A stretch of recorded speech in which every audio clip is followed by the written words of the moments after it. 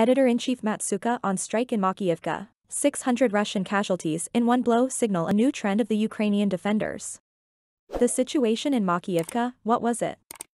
You must have read on the internet or seen on TV the news about the consequences of a strike by the armed forces of Ukraine on a college where the Russian Ministry of Defense has deployed its servicemen. And this is the first time in the entire war when the Russian military leadership, albeit underestimating the scale, recognized the one-time death of so many of its servicemen. And it is worthwhile to understand, what does it all mean? Is Kyiv changing its strategy? Will there be a new stage in the war, when strikes will begin not on warehouses, but, as the military would say, on manpower? And how will Moscow respond? Will it give Ukraine an advantage, or will it escalate the conflict even more? New tactics? 400 killed Russian occupiers, this figure is declared in the armed forces of Ukraine.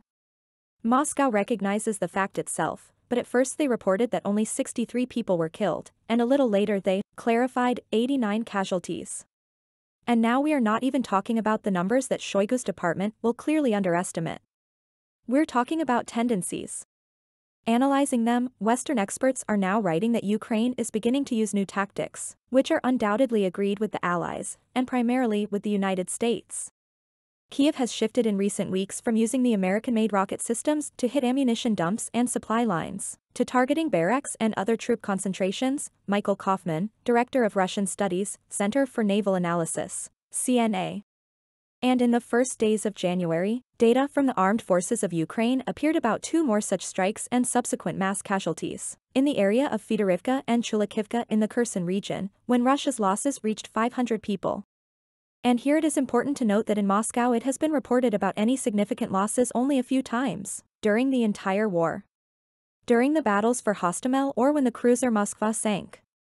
But then it was about 36 people, and even then, trying to let it all slide, when even the sailors were called missing for a long time, and having recognized the death, they did not connect it with the war. But now there are hundreds of casualties admitted. And yes, the Russian Ministry of Defense had to report the hit of 4 HIMARS missiles. 2 more missiles, according to their data, were shot down, and promised to sort it out and punish those responsible. What have they really been doing all this time? They obviously try to agree on acceptable losses and calculate how to mitigate the situation so that the stars do not fly off the shoulder straps. After the successful operation of the Ukrainian army, the Russian military, as usual, began looking for a scapegoat who could be blamed. Putin will also be lied to again, Ivan Preobrazhensky, expert on Central and Eastern Europe. But the reasons are important to understand. And not those that will eventually be announced officially. The real reasons. What is this? Wild miscalculation of the Russian military leadership, evidence of a loss of control, or a special operation of the armed forces of Ukraine? What they write in the Russian media, the mobilized, called too much on mobile phones on New Year's Eve, and this made it possible for the Ukrainian military to track the traffic and strike. Preliminarily, the reason for the HIMARS hit was the active use of mobile phones by the arrived military personnel. The enemy, using the Echelon Reconnaissance Complex, revealed the activity of cellular communications and the location of subscribers. In social networks, of course, users immediately began to write, they say, what kind of mobile phones? Upon arrival at the unit, mobile phones are taken away from the military. Yes, and using Russian SIM cards while roaming on the territory of Ukraine is very expensive. But here, apparently, the moment with the phones was missed, and placed the soldiers in a heap in one room, yes, and next to the ammunition depot. One of the problems with relying on mobilized soldiers is that it is more difficult to disperse them, because of a lack of small unit leadership, and they will do worse in the cold than trained soldiers. But housing them next to ammunition storage is simply a leadership failure. Rob Lee, military analyst at the American Institute for Foreign Policy Studies. Why did the Russian air defense fail? The question is rhetorical since HIMARS was used, and this is also confirmed by the American Institute for the Study of War. But as for the goal, it's not clear whether the traffic really gave away the location, or the locals. At least they talk about it in local telegram channels. Makiivka is a small town, next to Donetsk and, accordingly, everyone can see who and what has appeared at the disposal camp. Especially when it's a lot of troops and equipment. Even there, not everyone is pro-Russian. That is, in any case, the blow was not at random, one way or another. It seems that for Ukraine it was a special operation, thought out and coordinated. That's just interesting. Is it a single operation? Or will a series of such actions follow? Further and deeper?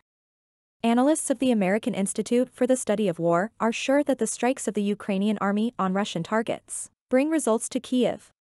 For example, they believe that the explosions at Russian airfields in early December seriously complicated the plan to deliver massive strikes against Ukrainian infrastructure. And here it is obvious that Ukraine, without officially confirming the attacks in the Russian rear, I will say this, counts on their continuation. This is the message of the head of Ukrainian military intelligence, who spoke with ABC journalists. I think yes. They will go deeper and deeper, Kirilo Budanov, head of main intelligence directorate of the Armed Forces of Ukraine, in an interview with ABC News. And if this happens, then it will be a blow not even for the military, but for the Russians themselves. Those who have long believed, and perhaps still believe, that this is not a war at all, but rather, a special operation. That it is far away and will definitely not touch them. As long as the losses were among the regular military, one could still believe in the imaginary figures. And it was much easier for Russian generals to hide losses in this case. And then, for the first time, units made up of mobilized Russians were sent to the front line. And since October, they began to suffer losses. Including because there were no clear tasks, no clear orders. BBC journalists, after talking with the Russian mobilized, describe a similar picture. I will quote, "They brought, unloaded, ordered to dig in, there were no more introductory, we sat hungry, the shelling began, there was no communication, the commander was either not there, or he was killed, what to do, it was not clear, and we began to retreat."